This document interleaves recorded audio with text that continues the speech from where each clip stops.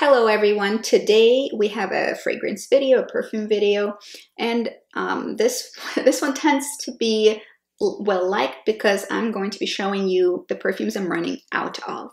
I have a rather extensive perfume collection. I have lots and lots to choose from, and the fact that I am reaching for these guys really indicates to me that they are some of the most used fragrances. Not all of them are repurchased. I'll indicate to you during the video which ones I've bought more than once, and I will sort of walk you through also a very small declutter. I'll get rid of a few of them over here, give them to someone else from my immediate environment to enjoy. First one that I have here is a fragrance that was in my spring and summer fragrance video, but I have been talking about really getting to use Parfum d'été by Kenzo, and I did. So now I'm approximately maybe halfway through the fragrance. It is a very bright floral with aquatic and slightly green undertones, but also spiced with sweetness somehow. So very happy, very bright fragrance, very spring for me. It is something that I reach for every spring. I've repurchased this bottle before, so this is, again, not new to me. I'm happy with it, and I will obviously continue using it. But for now, for the summer season, I am moving on to something a little different. I am craving citruses this season, so I will probably make a separate video about the fragrances that I reach for in the summer. So at the hottest of the hot, as hot as it gets in Canada, which is not very hot, but I'll specify what I'm doing in the summer, fragrance-wise. Next one is a total surprise, something that I did not expect at all, and this is number 5 Le by Chanel. I'm a big fan of the number 5 line. I at first thought that it might be somewhat of an abomination when they released the Le, that's the newest one in the lineup. My utmost favorite, I do like Au Première very much, but my complete favorite is Eau de Toilette.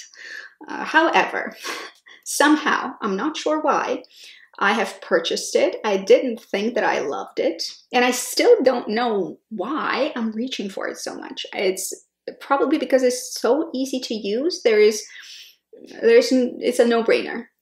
There's no occasion for which it will be unsuitable.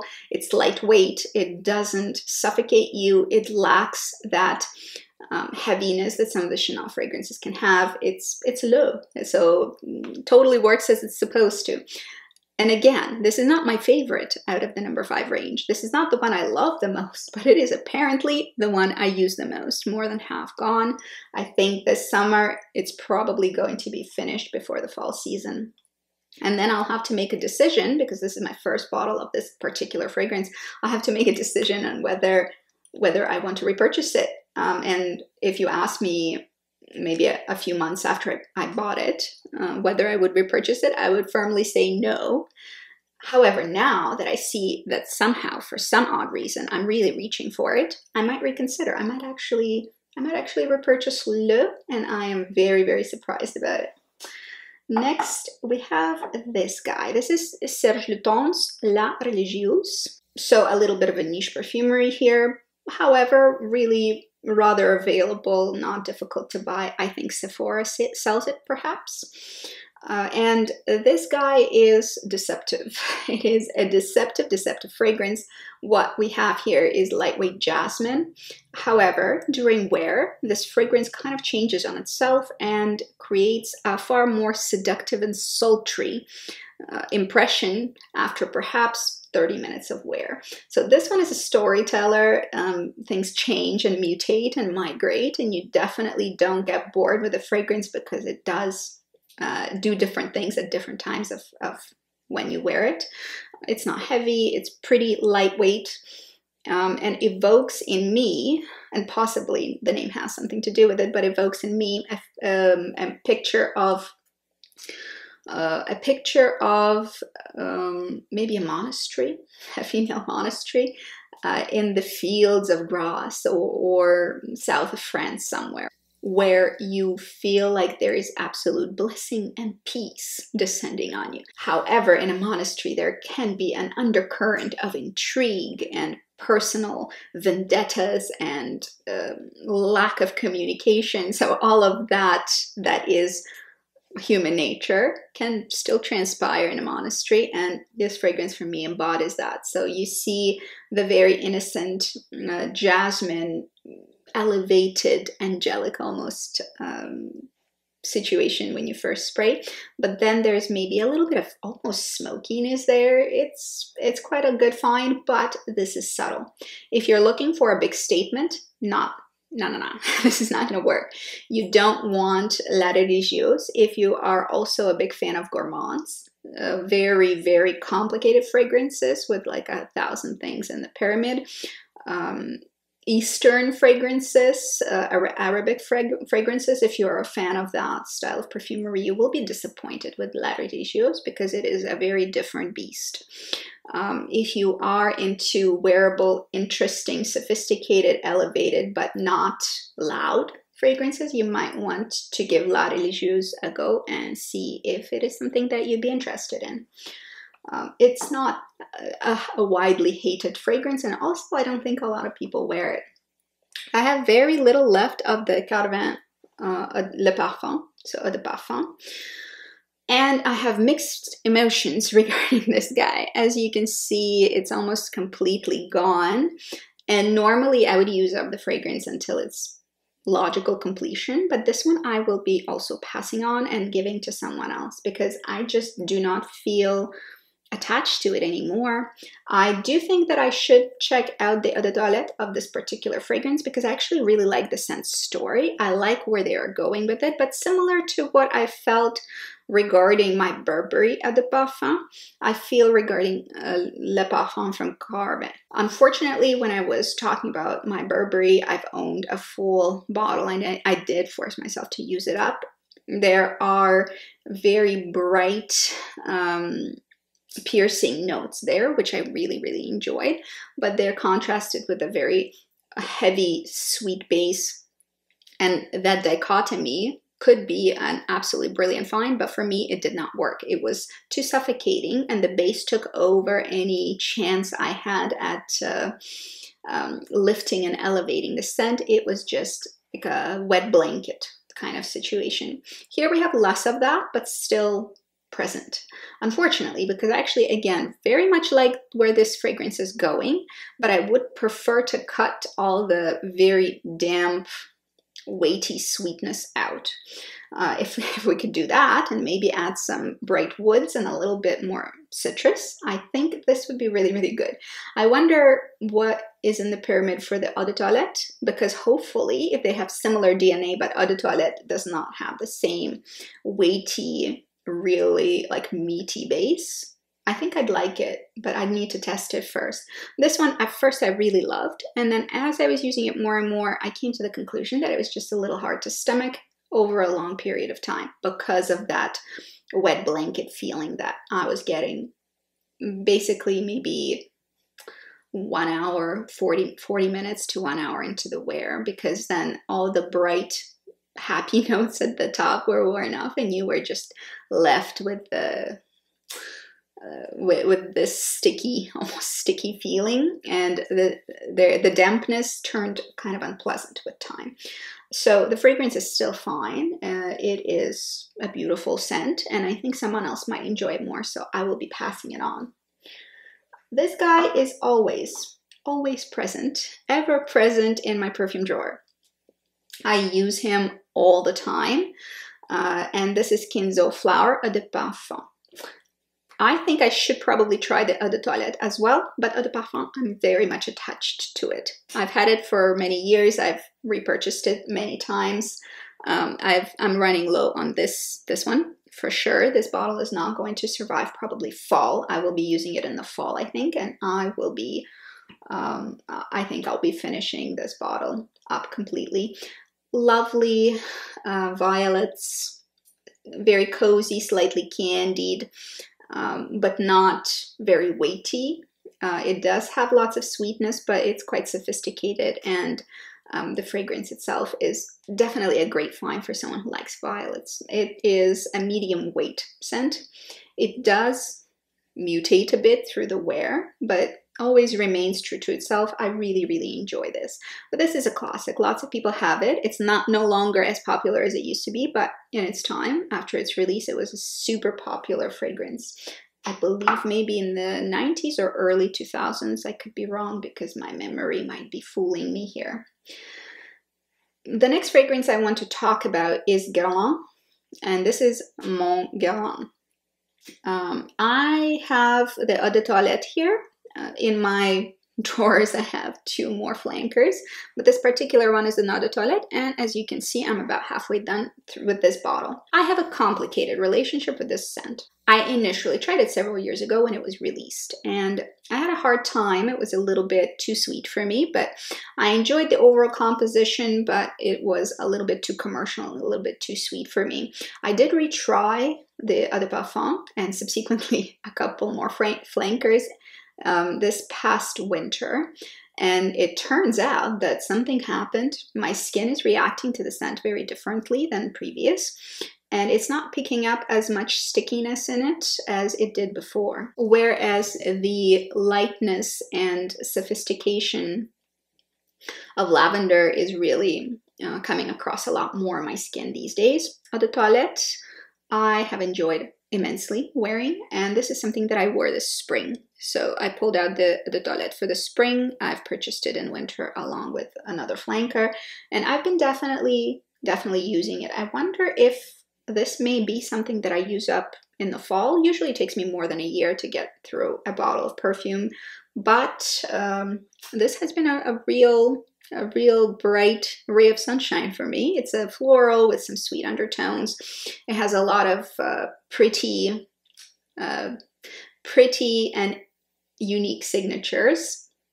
It has a lot of pretty unique touches, such as there's a little dryness in there as well, which I really like. So Mon Guerlain, surprisingly, again, just as the number 5, Le, surprisingly has made it here in under a year, which is a feat. I wonder if it'll survive until 2022. We shall see.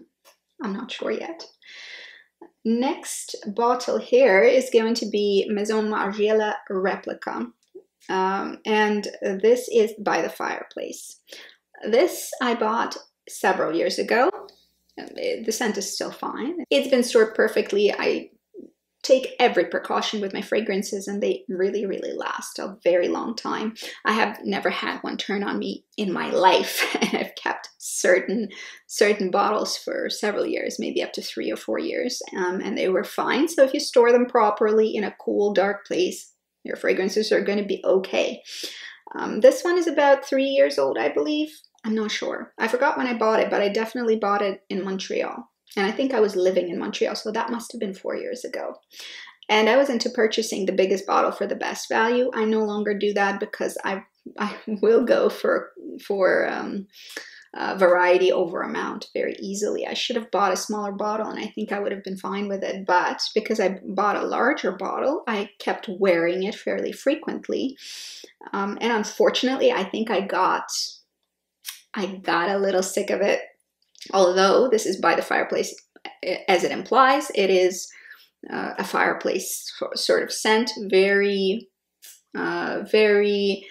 photograph-like. So you immediately get transported to a darkened room with leather chairs and a fireplace going, and perhaps a Turkish rug on the floor. So this guy is actually a lovely scent. I just had too much of it. I need to take a break. I will give it away to someone in my life who might enjoy it, and I will possibly repurchase it in the future, but no time soon. It's a little much. It's an extremely heavy fragrance, and as I have told you a little bit earlier, I have been more into a lighter weight, more effervescent, happy-go-lucky, non-challenging things lately. And so by the Fireplace is a challenging scent, not in a way that it's hard to wear, but it is hard to dose. And also it's very dense, and it does not change through the wear very much. So I think this is wonderful. my thumbs up for it are still up, but not for me. I need to move on and just take a nice long break from it because it's been kind of suffocating me a little bit lately. Another bottle that I have featured in my spring to summer perfume wardrobe was the Aerin Lilac Path. I'm actually a very big fan of this particular fragrance. I haven't really found something else from their line that I'd be very keen on getting, but Lilac Path I was completely blown away by, simply because it is a very authentic, soliflor, completely natural smelling lilac, which I love. I love lilacs. They evoke a lot of childhood memories for me, and so I found a scent that would give me that exactly. That would give me pretty much straightforward lilacs. And it's lovely. I've been about 1/3 done with it previously, and I have definitely used more of it this spring and summer. I don't believe that it'll be done in the next 12 months, but maybe in the next 16 months, I feel like it might be completed. I will be repurchasing it. Maybe not right away after I finish it, but definitely I'll be repurchasing it. I will miss it. I've been using for the last 2 years this particular scent in my spring perfume wardrobe very, very diligently, and I absolutely love it for a spring scent. So it's certainly going nowhere. And here we have another scent that I've been very much using lately. This is more of a summer pick for me. I've been using it in the warmer weather. When you're a little bit sweatier outside, all you want is citruses, and I've been really into citruses. One of the ones that I own is about halfway done, a little bit more than halfway done, and this is Atelier Cologne Orange Sanguine. Yes, Orange Sanguine. What a wonderful little treat.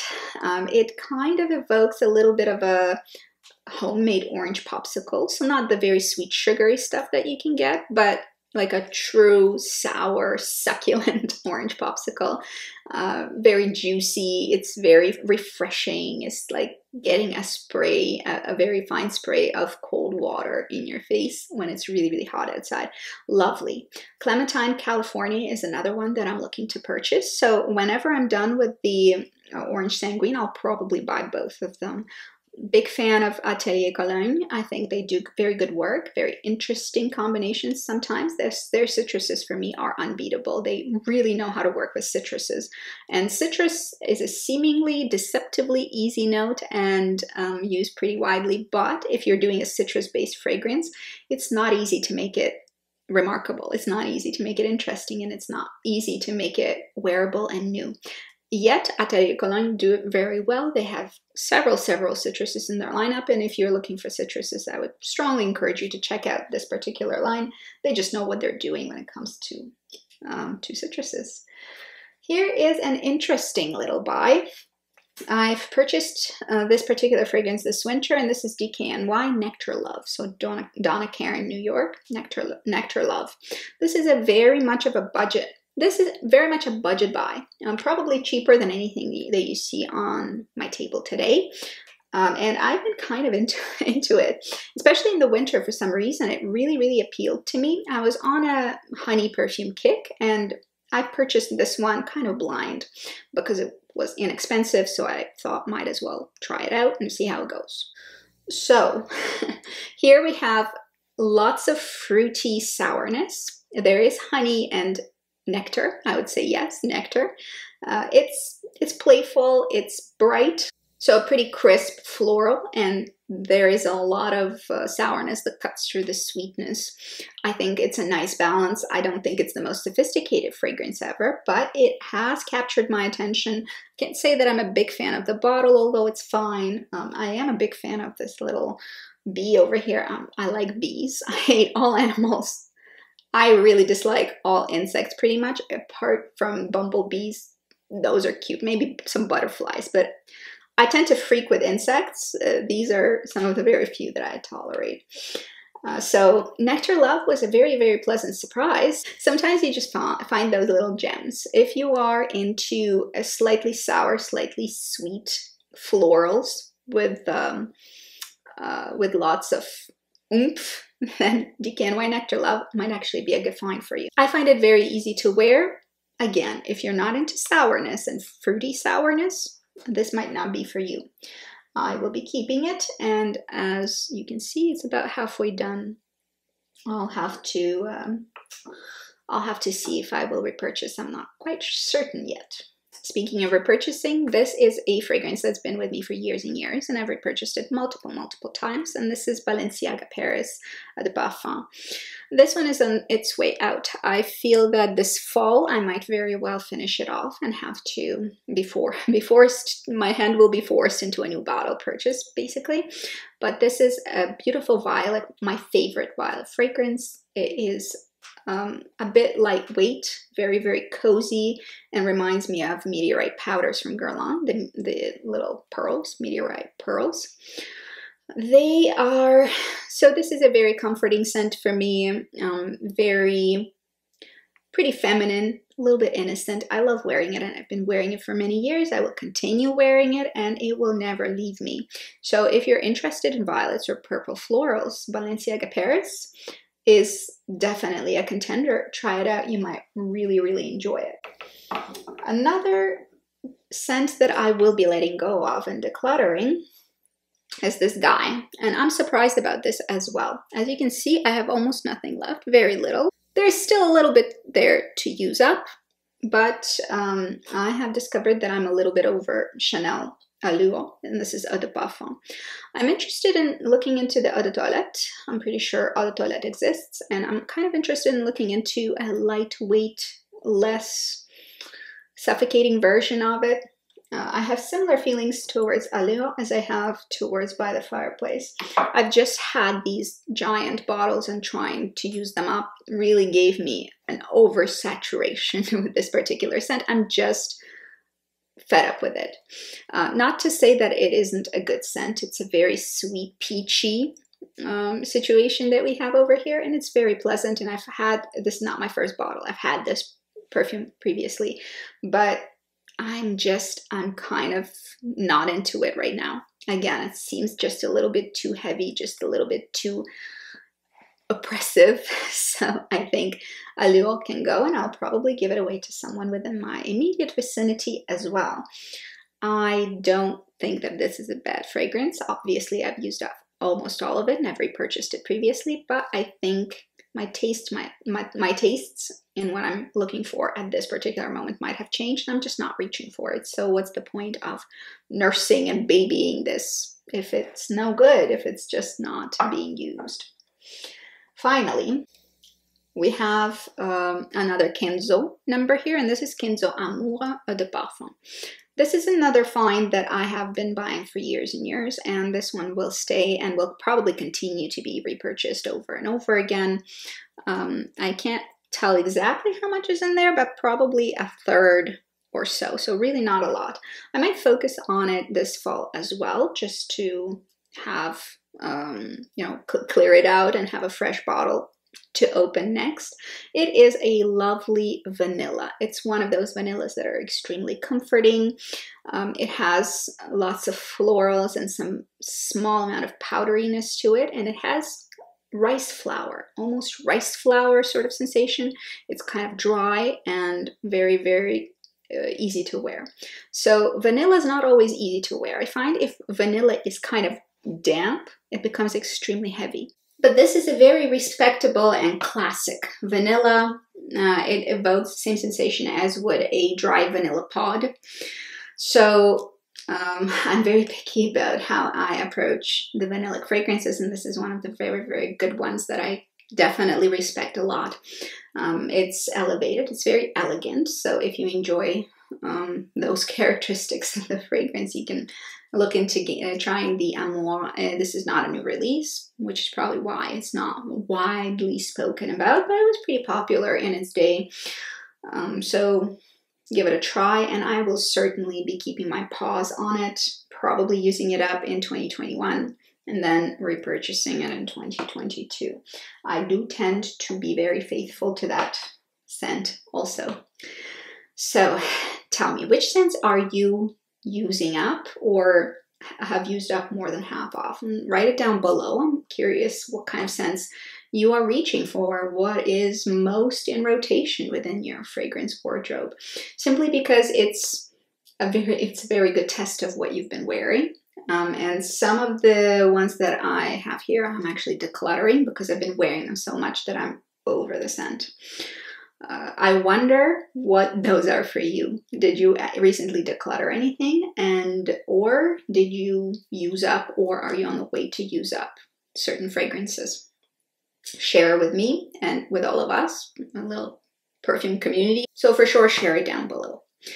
That's it for today. Hopefully you'll have a good day. Stay safe and take care of yourselves. Take care of others. I'll talk to you later. Bye-bye.